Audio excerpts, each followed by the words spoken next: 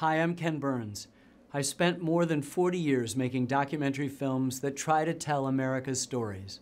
I'm thrilled to welcome you to the 3rd Annual Student History Documentary Film Festival. What drew me to this kind of filmmaking, and what I hope inspires you today, is the fact that this is as close to time travel as any of us can get. That's pretty cool. The films you're about to see were made by middle and high school students just like you. While participating in National History Day, these students did extensive archival research, conducted insightful interviews, and edited these films together, each one telling a different story based around the theme, communication in history. After you watch them, the students themselves will tell you about how they made these films and what drew them to their specific subjects. This fascinating conversation will be moderated by Mashon, whose regular job at the Library of Congress is to keep the miles and miles of historic moving image footage from all across our country safe, sound, and well organized. It is my sincere hope that you will not only enjoy these terrific films, but that you may even be inspired to make films of your own that tell our country's stories, whether at the local or national level, and become time travelers yourselves. The great American writer Mark Twain is supposed to have said, "History doesn't repeat itself, but it rhymes." I think you'll see the ways that these subjects continue to reflect and play out in the world today. To explore other connections between history and current events, and to view the film clips from my films that inspired this year's theme, check out our website, unum@kenburnsunum.com.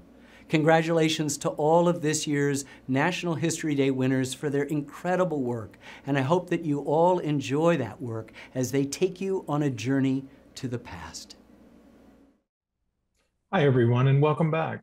I'm Mike Mashon, head of the Library of Congress Moving Image section, and now we're going to watch the winners of the Next Generation Angels Award in the National History Day Senior Individual Documentary category, followed by a Q&A with the filmmakers.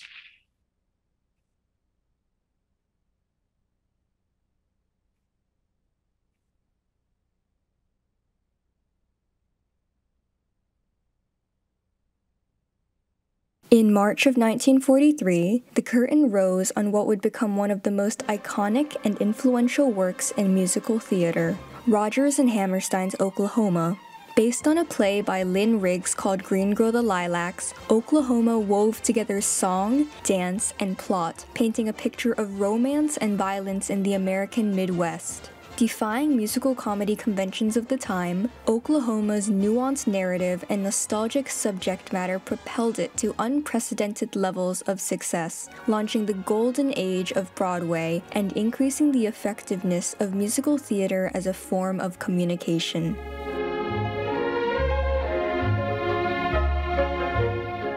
Early explorations of the integrated song and storytelling structure in American musical theater were dominated by the European import of operetta, or light opera, exemplified by the work of Gilbert and Sullivan in HMS Pinafore and the Pirates of Penzance. Despite this early success, light opera's status as a Germanic-influenced foreign import presented cultural and legal barriers which only grew stronger with the outbreak of World War I in 1914, narrowing the scope of its audience in America. Following the end of World War I, musical theater of the Roaring Twenties traded story-centered operettas for extravagant dance routines and catchy comedic songs. Many shows, including the immensely popular Florenz Ziegfeld's Follies, were done in the revue style, featuring a series of short, disconnected sketches, enhanced by large sets, elaborate costumes, and scantily clad chorus girls. Racial caricature-based entertainment was also popular, with minstrel shows and a 1916 musical comedy titled Chu Chin Chow garnering loud laughs and large crowds. There were attempts to challenge these conventions, including the 1927 musical Showboat and English-language operas such as Gershwin's Porgy and Bess, which embedded their music within serious, often racially cognizant frameworks. However, these early 20th century explorations of plot-centered musical theater were swept away in a flood of Great Depression-era escapist entertainment, which continued to capitalize off of large dance numbers and lighthearted gags. In 1941, producer Teresa Helburn of the American Theatre Guild reached out to Richard Rogers and Lorenz Hart about adapting Green Grow the Lilacs, a play by Lynn Riggs which centered around the lives of settlers in the Oklahoma Indian Territory, into musical form. Hart, uninterested in the subject matter, dropped the project, prompting Oscar Hammerstein to step in as lyricist and writer for his first ever collaboration with Rogers. The new Rogers and Hammerstein partnership strayed from the typical production process, prioritizing storytelling over showmanship, letting the plot, rather than Broadway musical conventions, control what happened on stage. Choreographer Agnes DeMille was hired to maintain the story's structural integrity through its dance sequences, and casting prioritized actors over singers, turning down big-name stars like Shirley Temple for more thematically appropriate choices like Joan Roberts. Oklahoma was not the first show to have a narrative, but I would say it was the first show to be ruthless about its narrative, in the sense that if it didn't belong in the storytelling of the show, it was not included. Additionally, both parties could now work in their preferred order, with Hammerstein crafting the lyrics before Rogers wrote the score, aligning the content of the music more accurately with the story's context and character motivations. While production went smoothly, the uncertainty surrounding Rogers and Hammerstein's collaboration style, the pressures of World War II, and the seemingly inane subject of Western ranchers made it difficult to find financial support. Philanthropist and well-known Broadway angel Howard Cullman turned the project down flat, while producer Mike Todd dismissed its chances of success entirely with the line, "No jokes, no legs, no chance."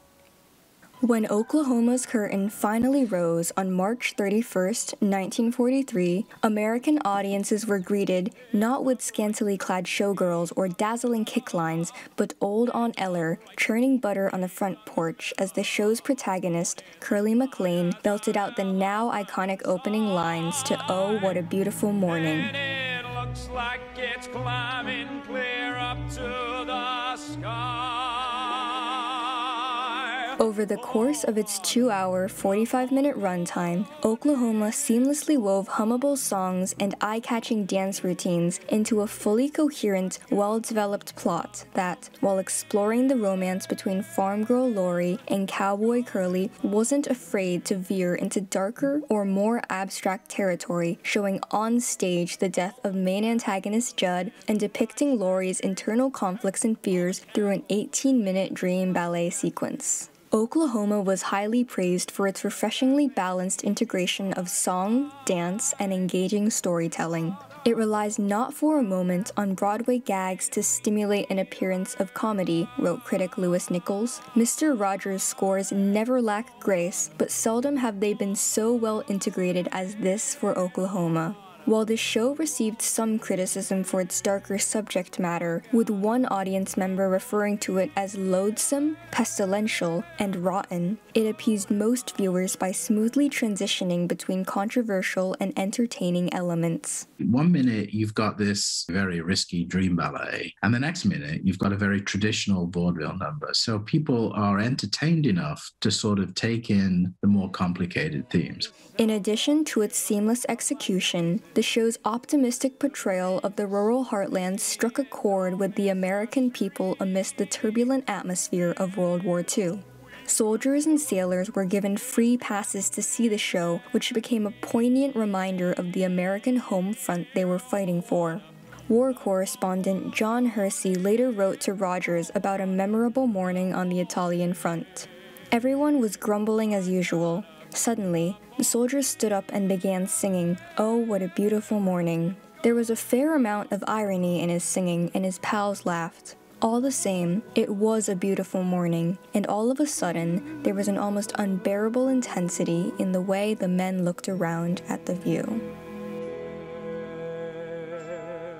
Oklahoma's combination of well-integrated storytelling and general American appeal brought it overwhelming success. It ran for an unprecedented 2,212 performances over the course of 5 years, grossed $7 million, gave rise to numerous revivals, spawned the new Oklahoma State song, pioneered the original cast recording, and even earned a Pulitzer Prize. Oklahoma became a hallmark of 1940s American pop culture. This groundbreaking domestic success broadened the scope of Broadway audiences, increasing the effectiveness of musical theater as a form of communication and jump-starting the golden age of Broadway.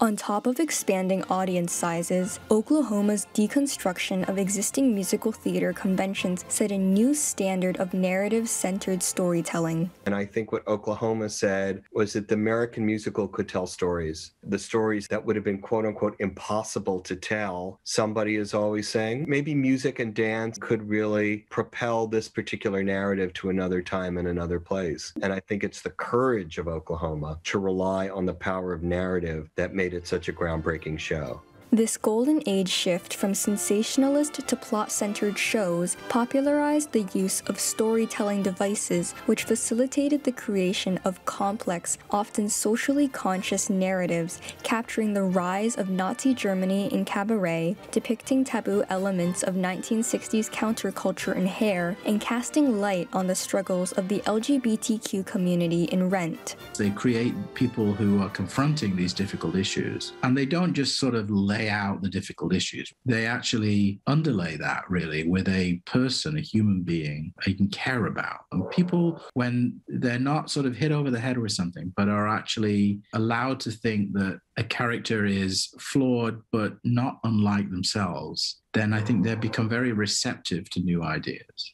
In 2019, Oklahoma was revived, not as a glowing portrayal of the American Midwest, but a dark exploration of the dangers of community-sanctioned ostracization. Yet, this reinterpretation was made possible only through the precedent set by the original 1943 version. By kickstarting the golden age of musical theater, Oklahoma transformed Broadway into one of America's most effective means of communication, an endless source of social commentary and taboo topics made palatable for the public through catchy tunes and tight choreography. And so, with its flawless blend of nostalgia, music, and plot, Oklahoma raised the curtain on a new age of nuanced storytelling in Broadway, forever cementing its position as the American musical.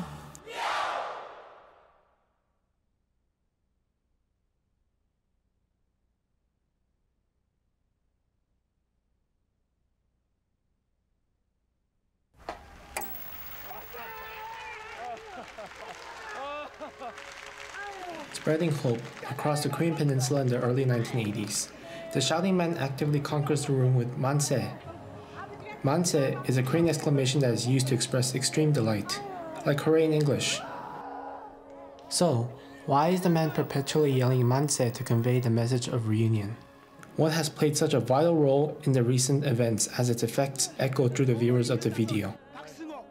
The key to understanding riddled mysteries starts from unearthing one of the greatest television programs that has shaped the media communication of modern four-state. Being a telethon for about 3 months on the same subject in 1983, the record of KBS Special Live broadcast Finding Dispersed Families is a vivid illustration that depicts the unparalleled impact of media communication during the aftermath of a sprawling world with fears of war, global peace, promotion, and universal love for humanity. Originally, the program was intended to air for just 2 hours. However, due to the overwhelming applicants of the program, the first broadcast ended at 2:30 a.m. with a promise to continue this program. The documentary hosted by Chul Jong-yu and Ji-yeon Lee changed history forever. The duration of the program was 138 days, with airtime 453 hours and 45 minutes. 100,952 have applied for the reunion, and correspondingly, 10,189 families were reunited. These numbers only reflect families that are just in South Korea. The program is unique in that it used TV as a tool to reunite separated families. How did the tragedy of dispersed families occur? Its tragic history dates back to the Japanese colonial period from 1910 to 1945. Under the Japanese imperialism regime, Changshi Geimyeong, or renaming Korean people's surnames into Japanese, were executed in order to annihilate the Korean culture and people. One of the causes of dispersed families originates from the surrender of Japan in World War II. After the Yalta Conference, the 38th line was divided according to military convenience, temporarily dividing the nation, and still divides the nation as the South and the North, leaving behind dispersed families. Soon after the nation was divided, the North invaded the South in 1950 and started the Korean War. Consequently, the Korean War produced about 4 million casualties and 100,000 orphans, and about 10 million separated families on the Korean Peninsula. Before the utilization of the live TV system, there were attempts to find separated families through the People's Search section of the newspaper. But the low-income class couldn't afford to advertise in newspapers. In short, papers did not have a great effect. Moreover, people tried to use radio as a communication tool to reunite scattered families, but radio was also ineffective due to the bimodal frequencies of local and national. Also, it was impossible for people to confirm facial recognition through the radio. In the early 1980s, a great transformation in the history of Korean mass communication unfolds. Color TVs and telephones began to spread across the country in every house. The media communication technology of Korean broadcasting was also rapidly developing. The real-time live broadcasting network system of central broadcasting and local broadcasting was equipped. In addition, simultaneous real-time live overseas broadcasting has become possible through the satellite system. The development of media and communication, such as color TVs, telephone, national live TV programs, and satellite broadcasting networks were spread nationwide from house to house, creating numerous miracles. During the Japanese colonial era, a family who does not know Korean surnames meets.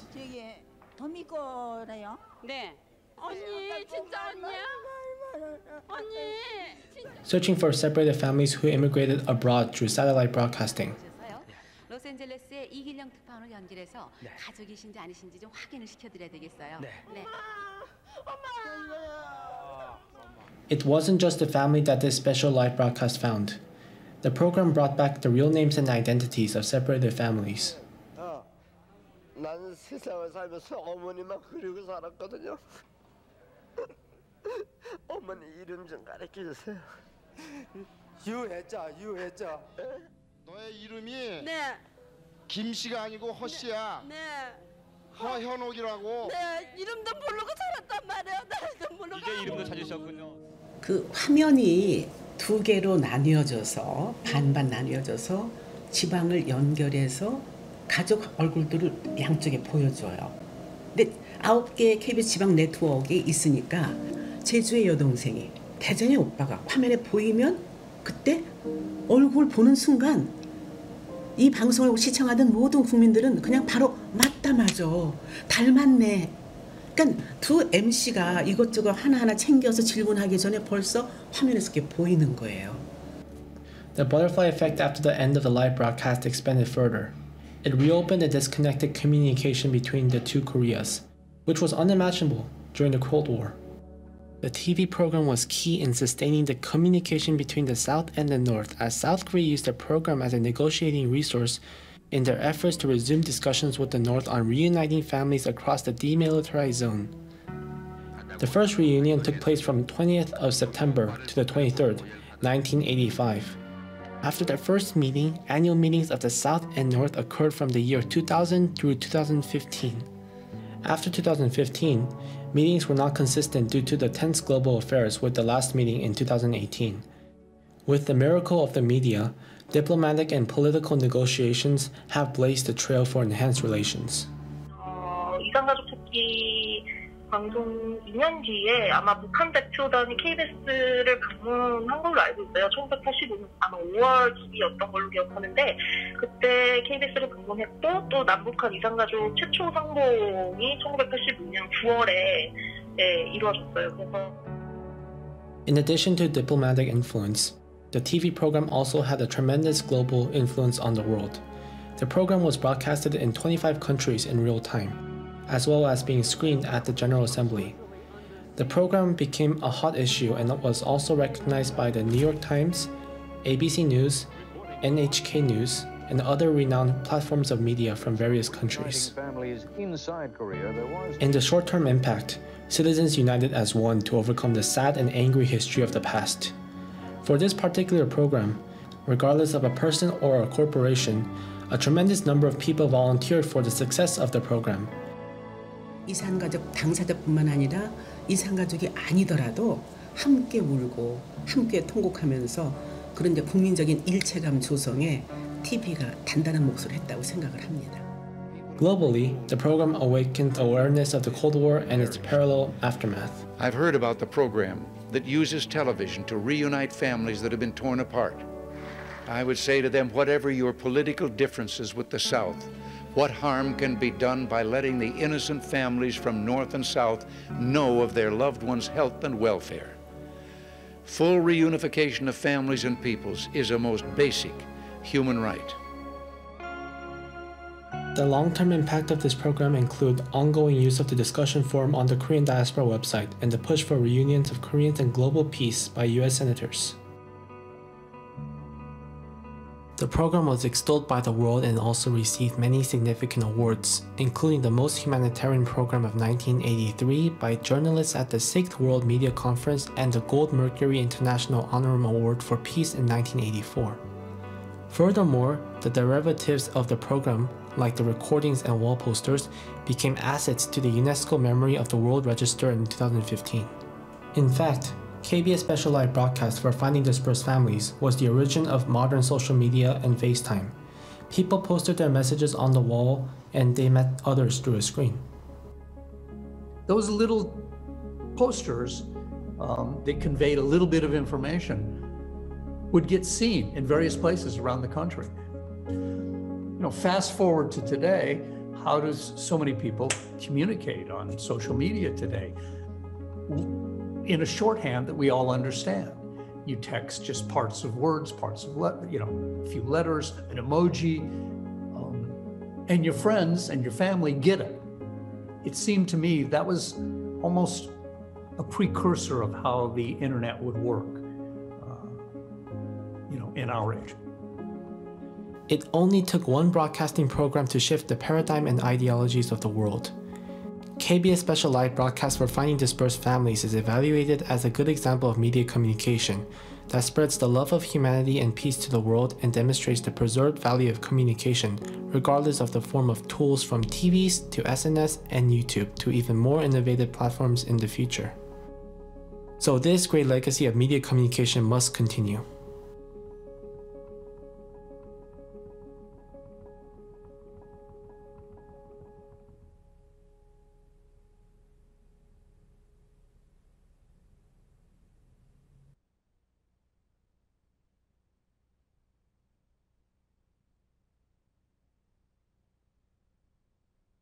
Leningrad, 1926. Future Soviet dictator Joseph Stalin is flanked by 4 high-ranking officials in his inner circle. By 1940, 3 of these men had incurred Stalin's disfavor and were executed. However, eliminating his enemies wasn't enough for Stalin. He was only fully satisfied when he had also erased them from history.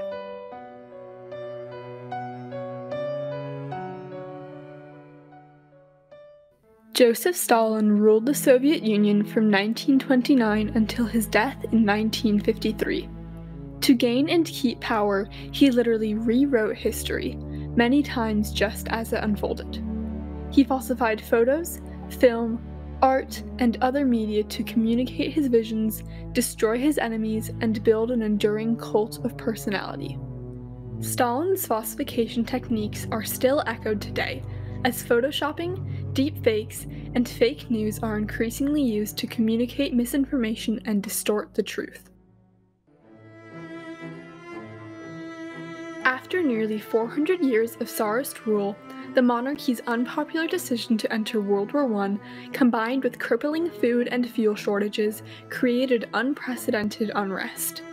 The Tsar was overthrown, and Russia exploded into the 1917 October Revolution, plunging the country into civil war. A number of parties fought for power, but Vladimir Lenin's Bolsheviks emerged victorious. Under the banner of forming a classless society, they formed the Soviet Union in 1922. Needing a right-hand man, Lenin appointed fellow Bolshevik Stalin as Secretary General. Stalin was a loyal revolutionary and a strong organizer. Stalin developed an avid taste for power and began to cultivate his own political support and allies. However, Lenin became disillusioned with Stalin's increasingly rude and cruel behavior and wrote an official testament denouncing Stalin.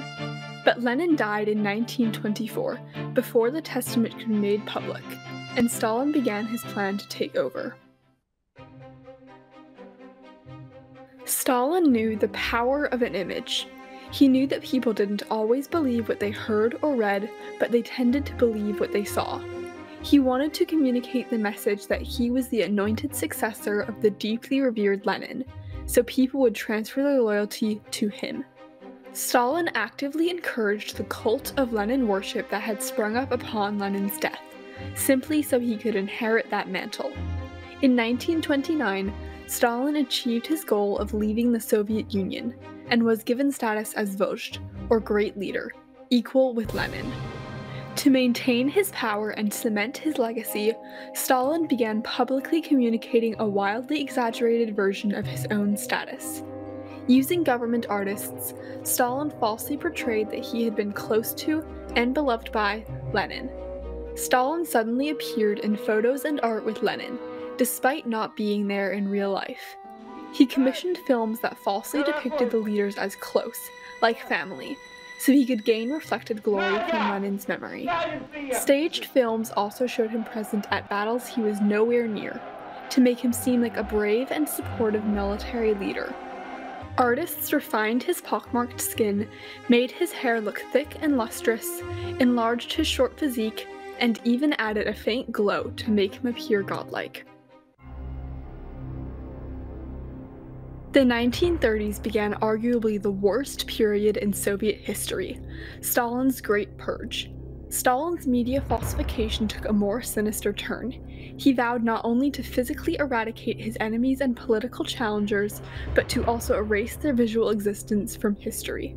Stalin's feared secret police began mass arrests, from top political rivals to people in his inner circle to average citizens randomly chosen to fill arrest quotas.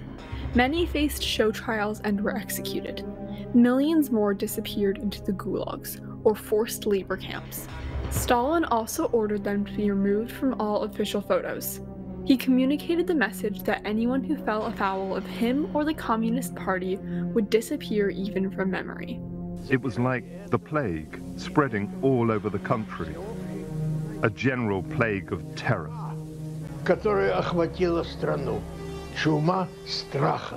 When a person was arrested or executed, images of them became illegal. Disgraced people needed to be removed from photos before the photos could be republished or archived. This photo of secret police chief Nikolai Yezhov was carefully retouched after Stalin had him shot in 1940. Ironically, Yezhov himself had helped lead the purges. Less subtly, these party officials, executed as enemies of the state, were literally defaced, blotted out of existence with heavy black ink. Stalin expended special effort on erasing his main rival, Leon Trotsky, whom he discredited and exiled in 1927, then assassinated in 1940. Stalin wiped Trotsky's photo records so effectively that decades later, few Trotsky images remained in Russia.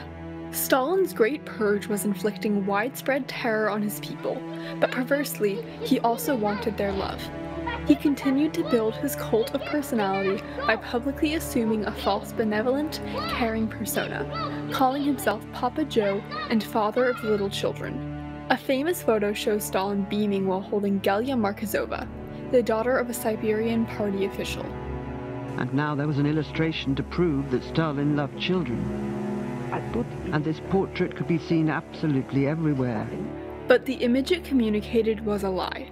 A year later, the self-named father of the little children had Gelia's own father falsely accused as a spy and executed. Stalin's visual media falsification helped him fool the world into believing the alternate reality he communicated. Many Soviets also revered and celebrated him even as his brutal regime killed almost 20 million fellow citizens. We really believed that all this happened without his knowledge. We were firmly convinced that he was a saint, the most holy one, the only one who could possibly save us. Stalin rewrote Soviet history when he made his victims disappear, not only their bodies, but also all proof of their existence. Unless photos were hidden or sent to the West, little record of their lives remains except a dark blot or a scribble on a page. Many average citizens no longer had a family pictorial history. To protect themselves from the secret police, people inked or cut out faces of the disgraced. Sometimes all that was left of a parent was a photo of their hand. Stalin also significantly impacted Soviet art history, as he insisted only the socialist realism style could be used to communicate his false reality. This showed the world the Soviet ideal of happy workers laboring for the good of the collective, when in fact millions died from forced collectivization.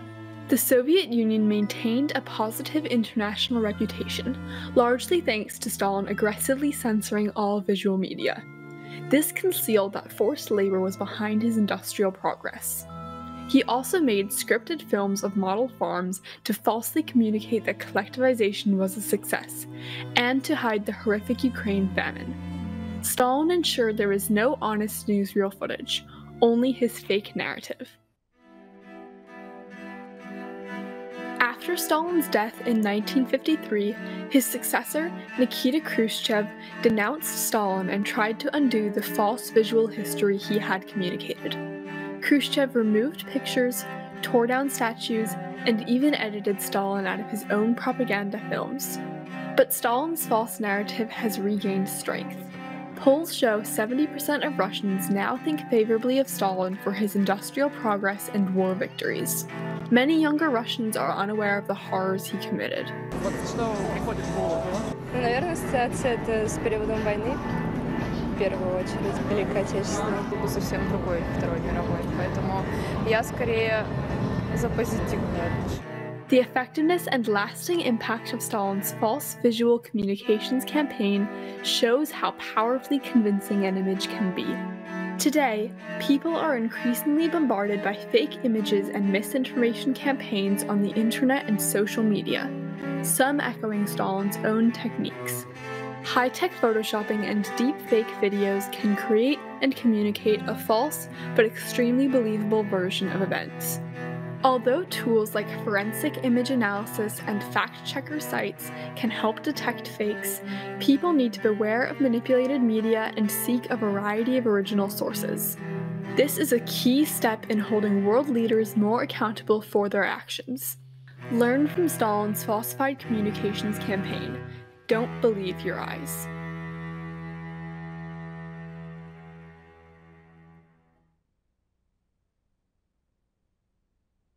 I'm now joined by the filmmakers, Sasha Allen from Minnesota, Ryan Kwan from Korea, and Melinda Chen from New Jersey.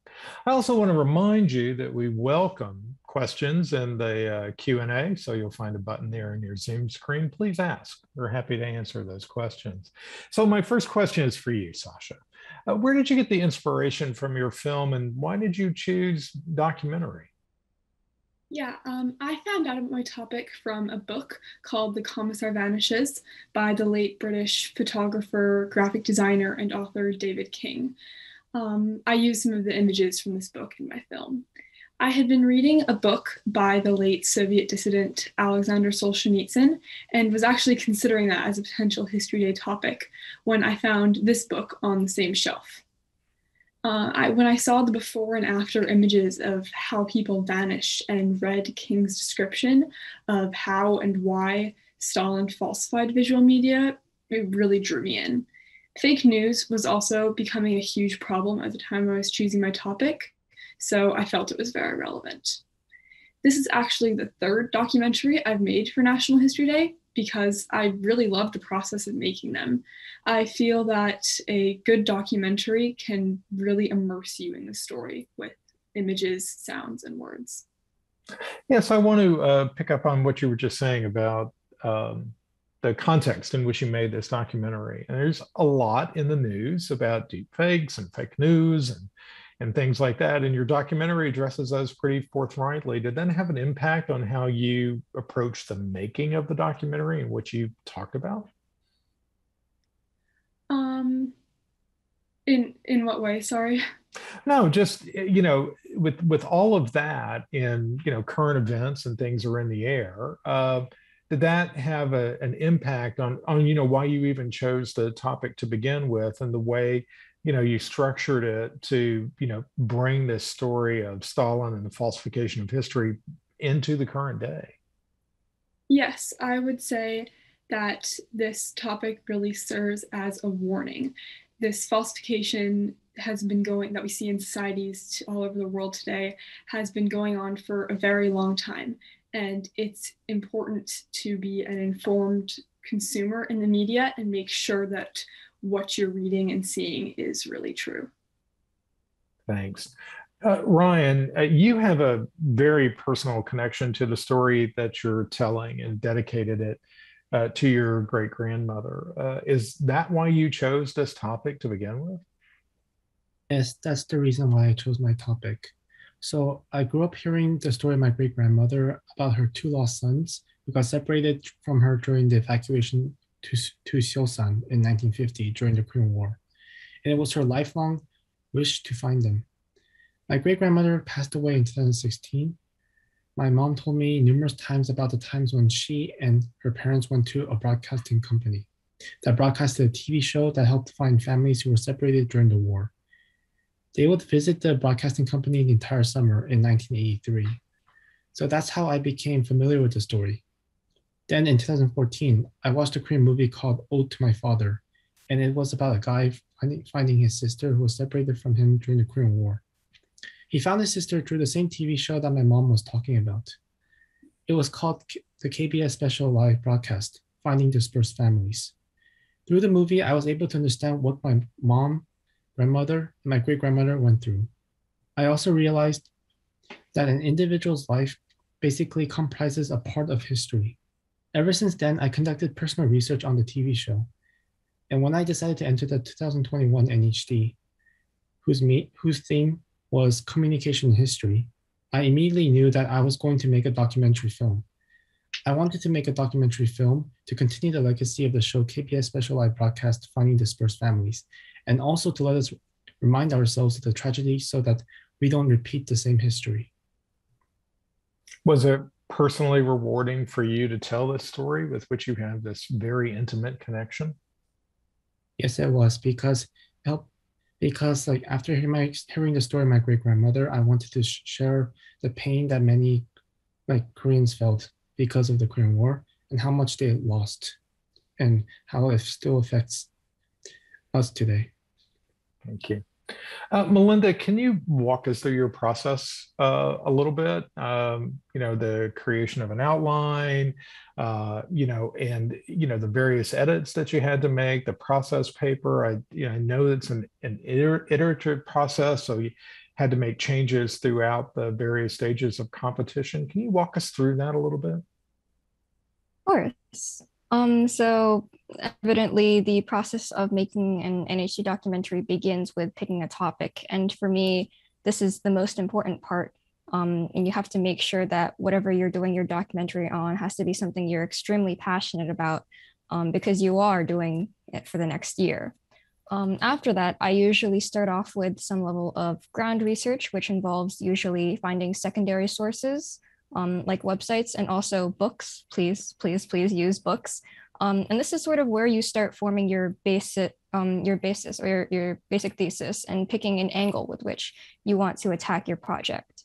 And after you've sort of determined your angle, this is where you want to dig deeper and essentially figure out where the holes in your project are. And the way you patch those holes is by doing primary source research. So it's really helpful to go to an archive to look for original documents, try to find interviews, and try to really dig as far as you can in this stage. And after you feel as if you have enough resources to really understand your topic, you can start drafting an outline, looking for the visual resources that you need to actually demonstrate in your documentary. And after that, you can edit your video.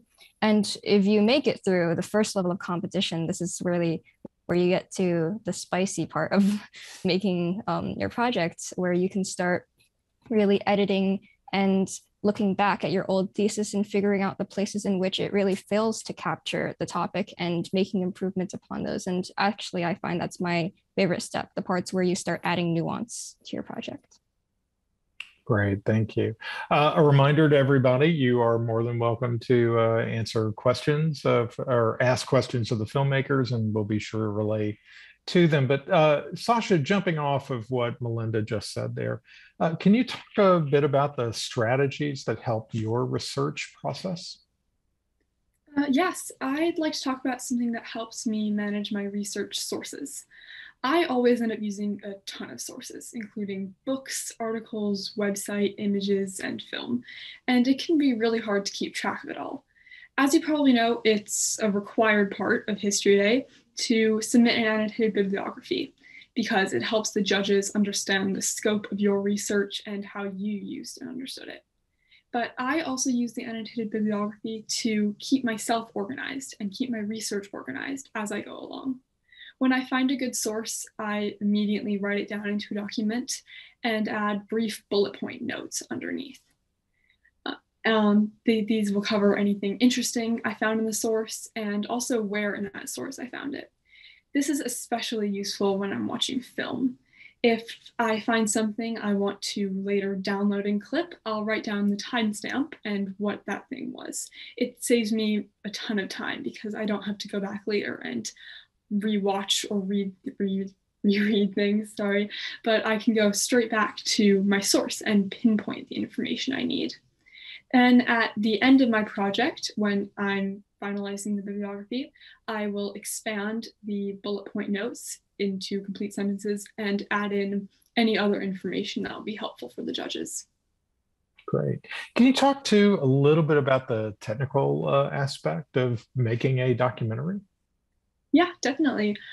One of the things that's great about making a documentary is that you can have so much fun with the technical aspect. You can be creative with the special effects, your music, transitions, and how you organize your film. You don't need expensive or complicated software to do this, although if you have that, that's obviously great. Also, make sure you leave yourself enough time to have fun with this part because it's one of my favorite parts of the process. So how many times did you, through the competition process, did you have to make changes to your documentary? I'm constantly making changes, always finding things that I want to develop, especially with feedback I get from judges, family, the mentors at Minnesota History Day. Great. So Ryan, where did your documentary had a lot of footage in it from the television program. So where did you find that, and how did you source that? So the enormous amount of primary sources were archived on the KBS archive website, and I was fortunate enough to have found it. The duration of the TV show was 138 days with an airtime of 453 hours and 45 minutes. It was difficult to find the entire video footage initially, but I was able to get hold of a KBC archivist, Ji-Young Lee, who helped me find the important videos that I wanted to use for my film. Sorry, I mean KBS archivist, Ji-Young Lee. And the picture I dedicated the film to at the end belonged to my great-grandmother, and it was used to find on the show by my great-grandmother and my mom and my mother. Right. Melinda, all of you, it included some interviews with this, but I wanted to ask you specifically, Melinda, about the interviews that you included in your documentary. Why did you choose to do that, and how did you identify the people that you wanted to interview them and then contact them? Yeah, so for me, I usually use interviews for two functions. The first one is essentially to fill a gap in my research. So if I'm not sure about a more obscure element of my project, I'll often look for an interviewee or an expert to really help me flesh that out. And also, I use interviews to validate and justify my thesis because These people have been doing research on these topics for far longer than I have, and oftentimes it's really nice to get an opinion from an expert.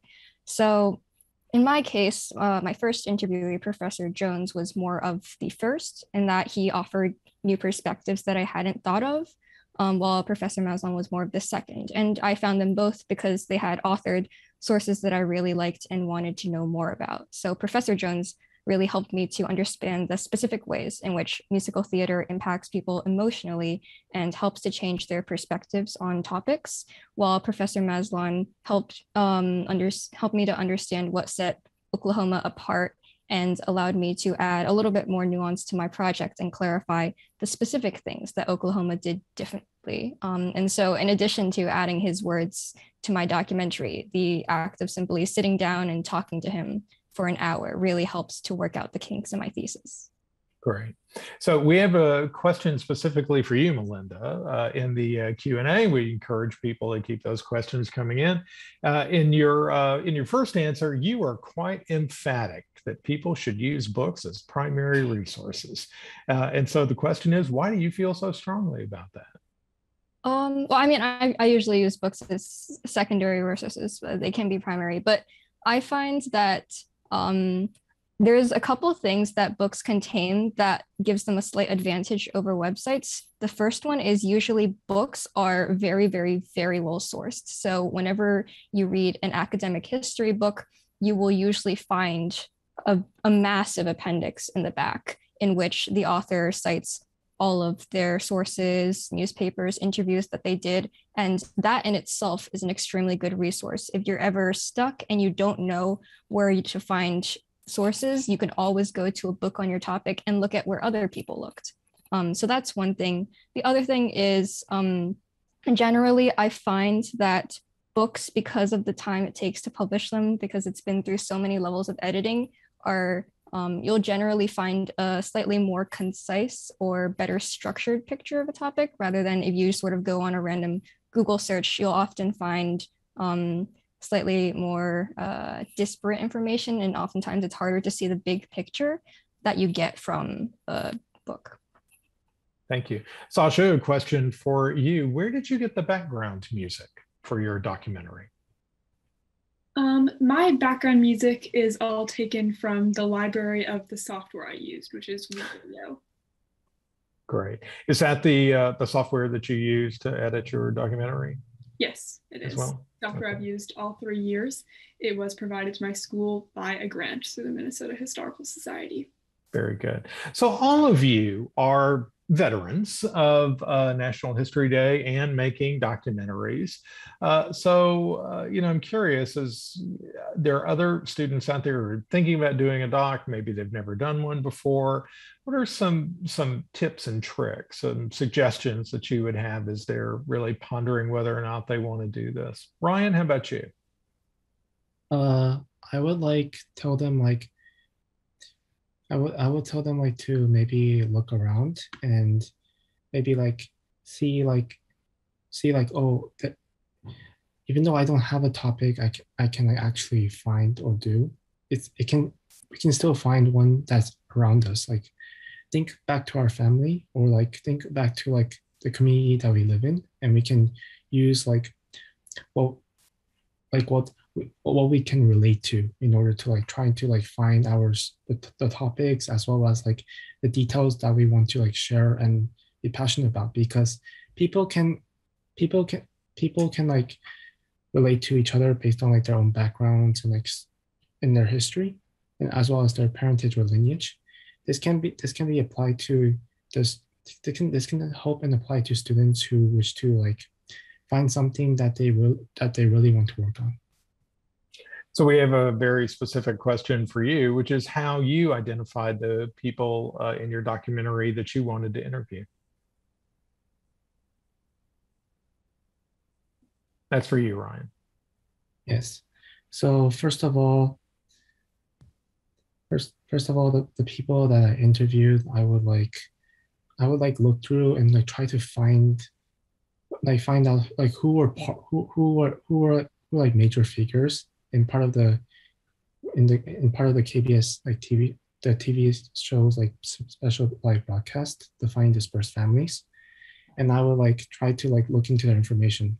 Like one of them was like Mark Lickey, and the other was like Jian Lee. Great. Melinda, back to that question about the tips that you would give to students who are thinking about doing this. What sort of advice can you provide?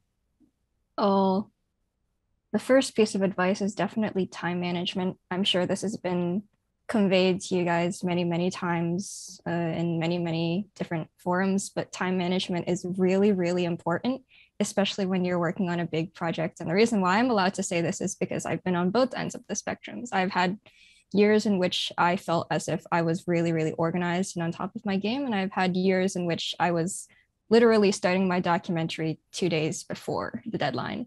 And I will say that the first type of organization is significantly more fun and relaxing than the second time. So being on top of your organization is a really important thing.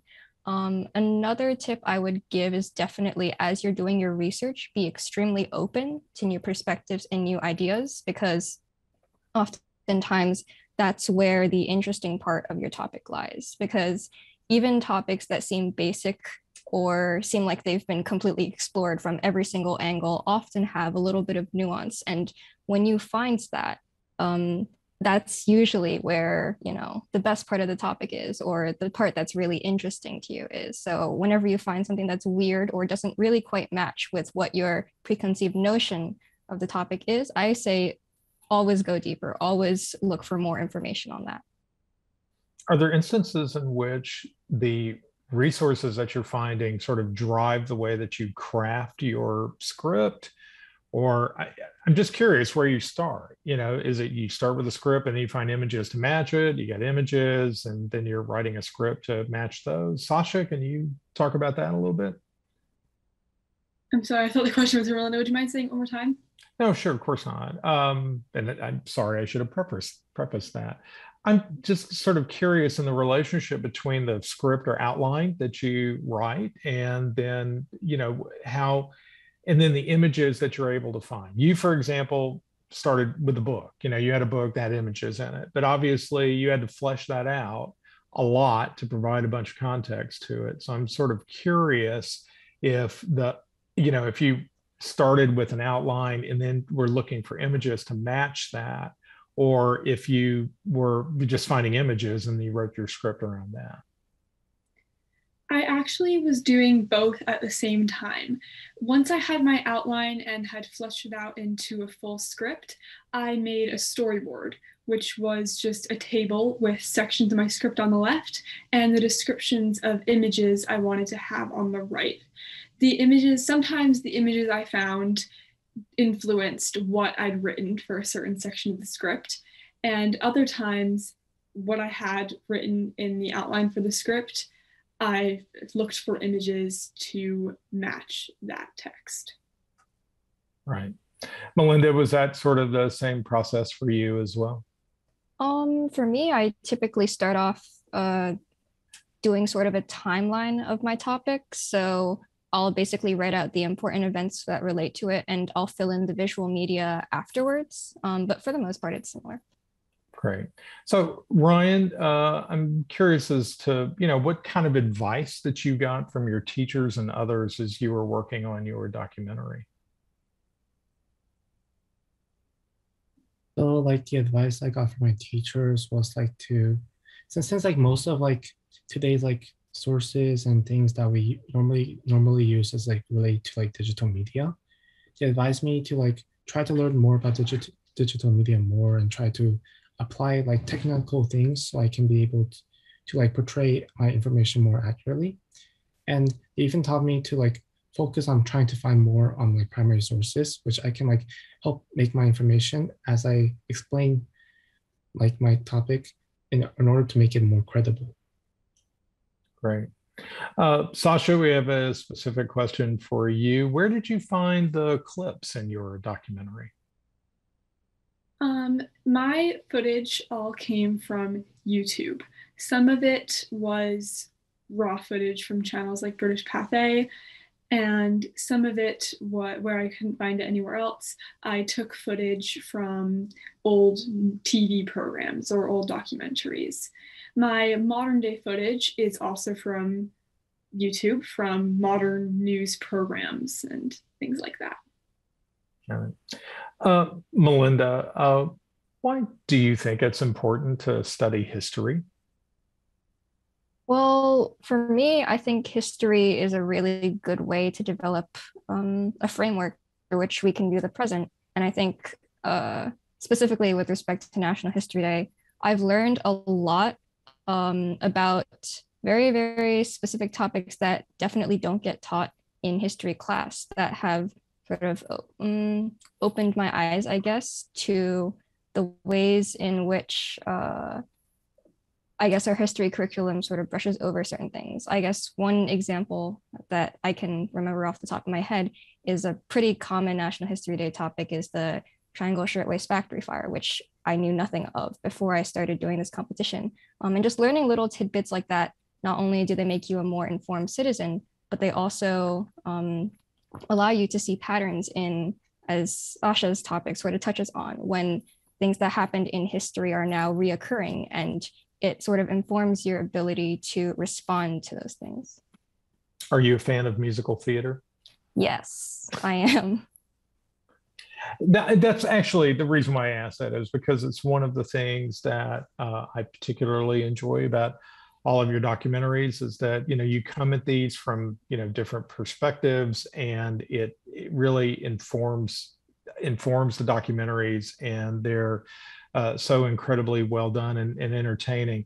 And you learn a lot from them. So that kind of leads me to my last question here is, how did this work affect you personally? Sasha, can you start with that? I think learning about falsification has made me more aware of what I read and see online. It's made me more conscious to check sources and make sure that what I'm seeing is true. Ryan, how about you? Yours is a very personal story. Yes. Yes. Like presenting the information regarding like the KBS like special like broadcast program, as well as like the struggle that many Koreans faced based on like how they wish to like reunite with their families. It kind of helps me remember like my great grandmother who died in 2016, and I just wanted to show like how important that the event was in like trying to like help like reunite the Korean families with the use of technology. And I still feel bad that my great grandmother, like, she never managed to find her missing last two sons, and I still want to like honor her memory by like making this documentary, as well as honoring those who've reunited or weren't able to be reunited with their families because of the Korean War. Well, thank you all so much. Sasha, Ryan, and Melinda, really thank you for spending time with us today. And congratulations again on your achievement. And thanks to all of you for joining us today, and good luck on your National History Day projects.